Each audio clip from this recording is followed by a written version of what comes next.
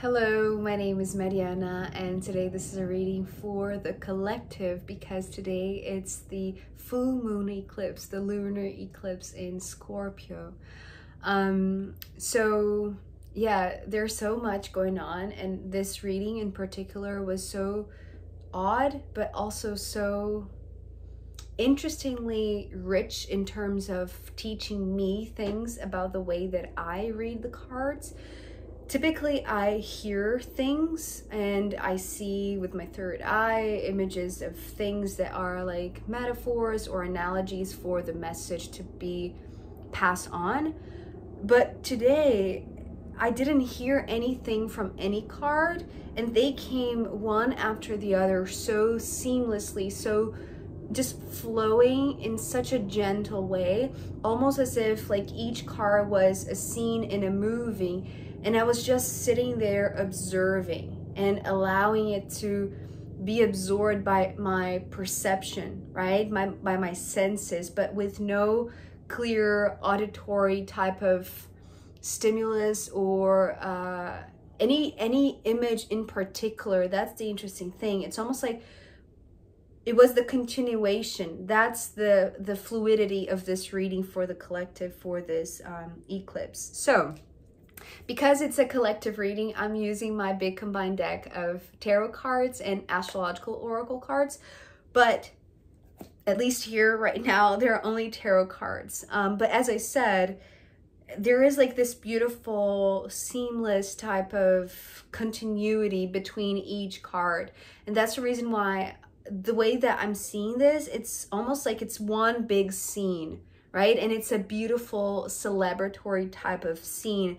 One that is you enjoying being with yourself. It's like you're fulfilled. It's like this ultimate fulfillment, which is very odd for an eclipse, especially being in Scorpio, which is such an intense and powerful and deep energy that invites us to go within, right? So it can be very tense also. But the message here is not talking about density or tension or challenges. It's actually just like positivity. And you know what might be the potential challenge? It's so very well encapsulated and reserved where it needs to be that it's not permeating the rest of the reading, right? It's like the energy in this reading is very, very positive, is very uplifting, and it's beautiful because it's like the exchange between you being fulfilled with yourself and able to give the best of who you are to those that you love, to those that you want to share this path with.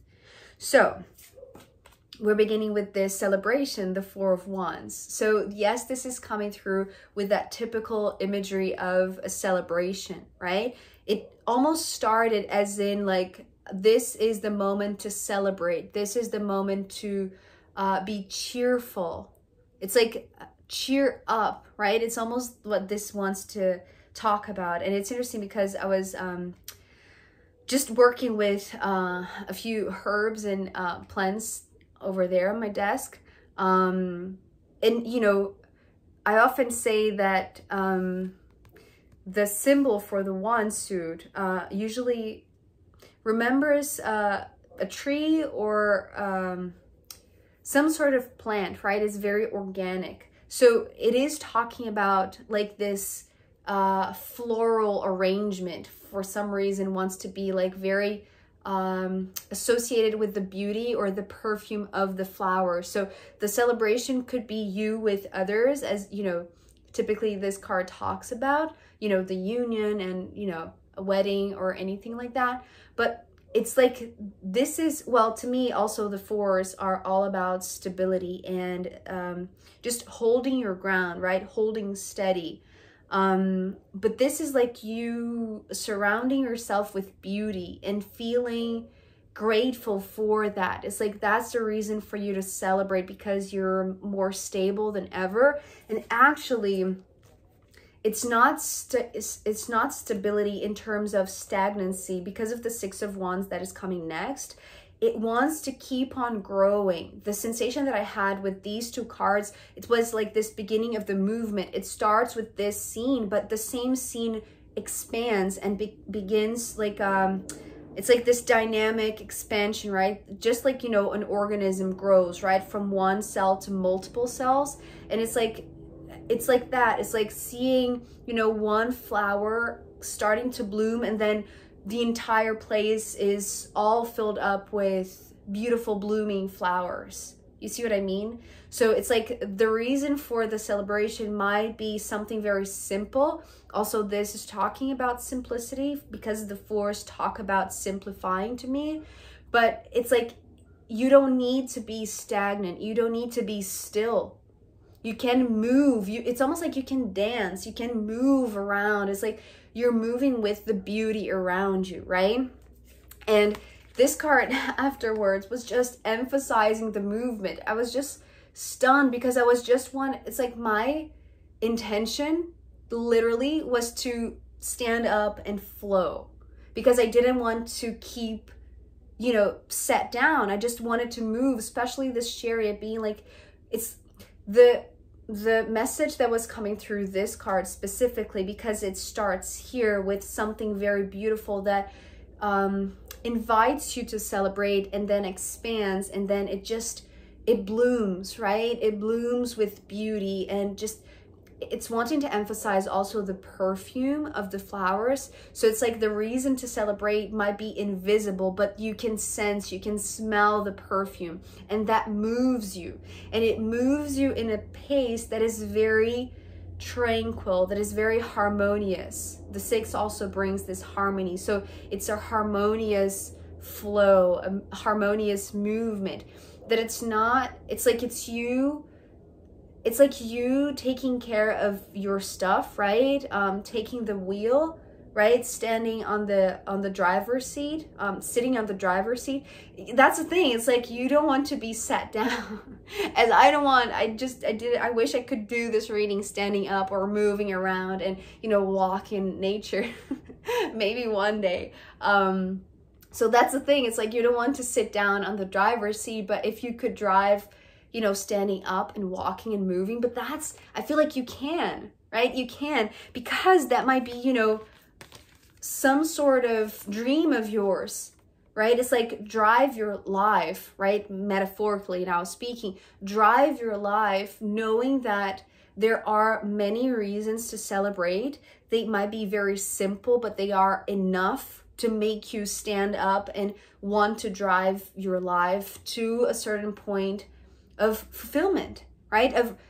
It's like you're directing yourself, as we are collectively, to something that is very fulfilling with the 9 of Cups. It's something that maybe we wished for, that we individually and personally wanted for ourselves, especially because the 9s to me talk about the individual path. So it's like each individual as part of a bigger collective driving their own lives to their own fulfillment, and how this own fulfillment is victorious and, you know, like a reason for a great celebration, not only just for you, but for the whole. Because here we have now the shared path. It's so gorgeous, this lineup of energy, because it starts here. It's like you taking care of your life, you directing your own life and driving your own car in a sense, right? The car being the metaphor for the vehicle, right? Your vessel, your human vehicle is your car. So the moment that you enter this car, or that it's wanting to be connected to like how incorporated or how embedded you are, how embodied you are in your own self, right? So it's like owning this driver's seat responsibility, and it's like ability to decide where to go. And because the decision will always tend to go to what is fulfilling, what is going to feel like something very, like a celebration, like a big celebration, right? So if you allow your wildest dreams or your biggest desires to lead you to where you need to go, it's like it will be in a pace that you'll you'll be able to smell the flowers.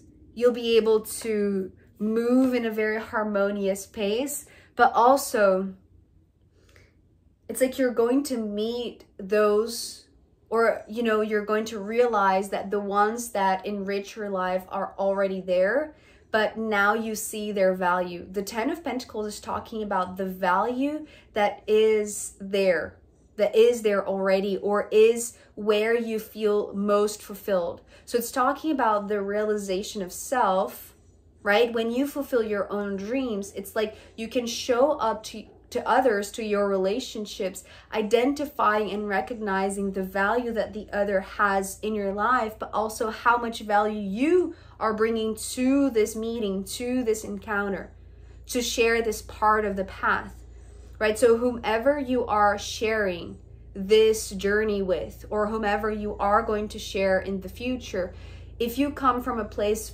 of, you know, self fulfillment, like finding self-satisfaction, you're always going to be led to the most enriching relationships, to the ones that are going to be like valuable to you, right? And so here is where this reading, you know, until this point, I was just like stunned, because it was like, okay, so good news after good news after good news. This is incredible. I mean, there's got to be something, right? Like life has challenges. It's not just, you know, rose color glasses type of life, right? Although it wants to point to the good stuff, right? It wants to point to the positive side, to the reason to celebrate, right? It's almost like stability will come when you realize that there are reasons to celebrate. There are reasons to feel like you have succeeded, right? With the Six of Wands especially, that you are moving forward. Okay, so there's something else here with the Chariot. Most of the time, especially, okay, so let me talk about this Seven of Swords before I go back to this. So the Seven of Swords here is talking about some sort of challenge or a splinter, or, you know, what is the name? Like a pebble on your shoe, right? It's like some sort of obstacle that was identified, that was perceived, that was seen, but now it's encapsulated. So it's not bothering you. It's not a pain in the ass. It's not something that is, it's provoking you, right? It's no longer a trigger. It has been identified and it has been sealed in a sense. And so the reason why I was going back to this Chariot was because this was talking about progressing forward despite you feeling, it's like you don't need to feel overwhelmed to feel like you are progressing. And you don't need to stay here, right? It's like the stability, the beauty is in the stability, but you don't need to be still to be stable. I hope that makes sense. You don't need to be still to be stable. You can move. You can keep on progressing forward. You can keep on moving ahead, right? And this was perhaps, it's like you were always progressing. We as humanity, we were always progressing, right? As a collective.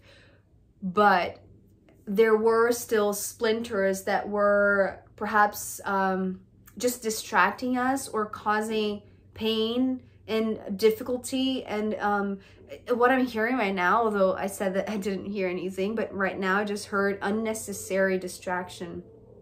So I feel like, but now because it's been sealed, because it's been identified, it's no longer something that interferes, right? It's no longer something that is, it's like it's not going to change the course, right? But it's important that this is the way to go, right? If you go in the direction of your desires, right? If humanity goes in the direction of this, and it's interesting also, something that I'm picking up with this Nine of Cups, this is not talking about the ego, like very mundane, maybe, you know, sexual desires, right? Or, you know, these very primal desires. This is not what the Nine of Wands, the Nine of Cups wants to talk about. Maybe if it was the Nine of Wands, it could have had the fiery aspect, but because it's the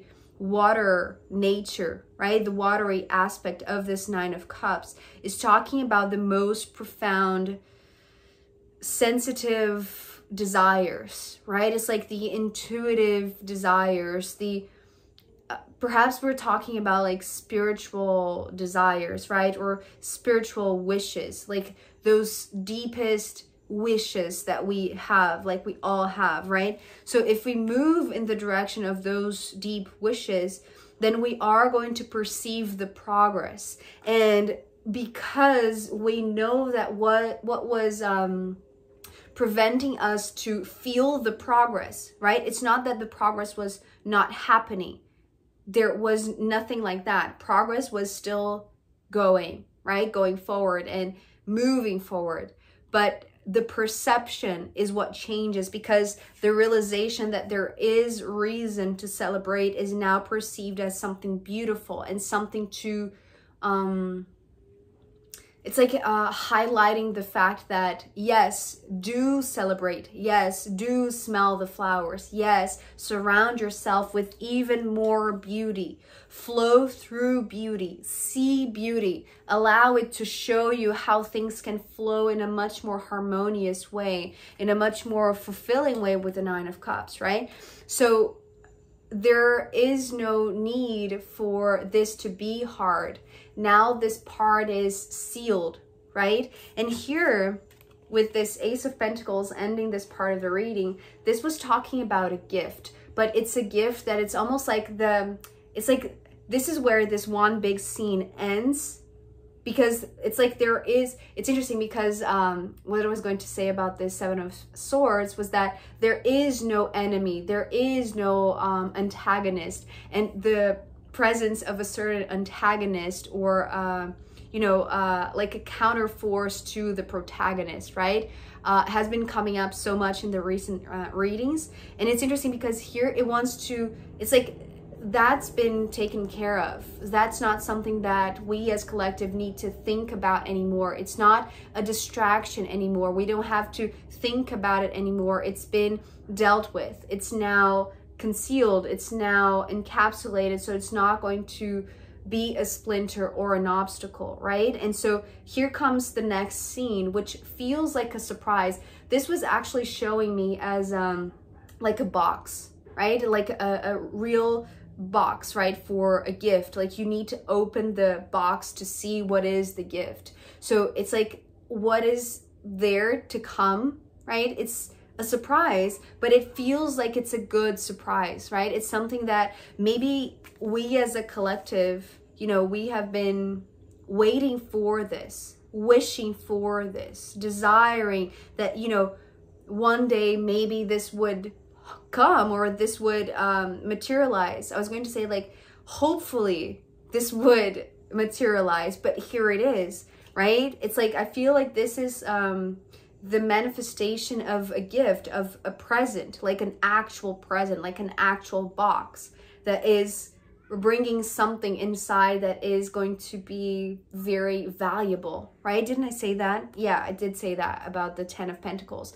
So it's interesting also because we have the 10, which is the ending of, the minor arcana journey before the core cards. And then we have following that a new beginning with the Ace of Pentacles. So it's like realizing that the relationships that you have and that you are surrounded by are incredibly invaluable to you, are incredibly enriching to you, not just in a personal level for, both of you or for all of you, but as a collective, right? It wants to point out the fact that this is the shared path. Also because we have 10 pentacles and here we have 1. So again, this notion of the individual, but also the collective and the individual. So it's like that, right? It's like that expansion and contraction, expansion and contraction. So maybe feeling like you're part of the whole and then realizing that you're unique, but also in the different uniqueness that is all around. It's like you make, we make a whole that is so enriching, right? That is so diverse perhaps.